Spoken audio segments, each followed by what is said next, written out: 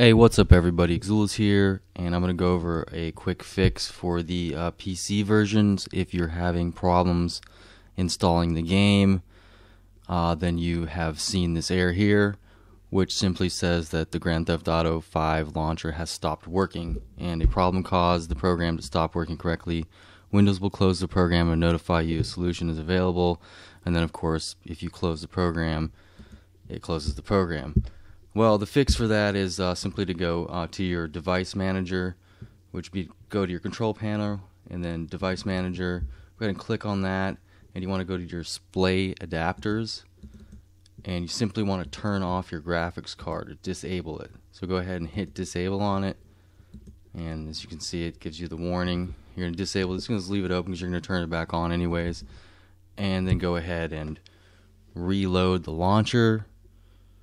And this time it should go past that and start actually uploading, or downloading I should say.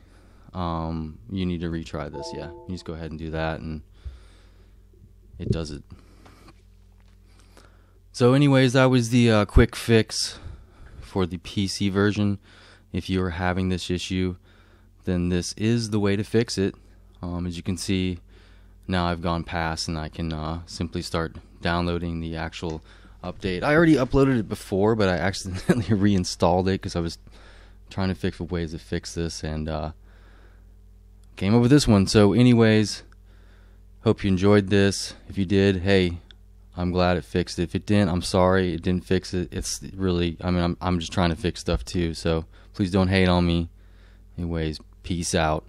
Xula's.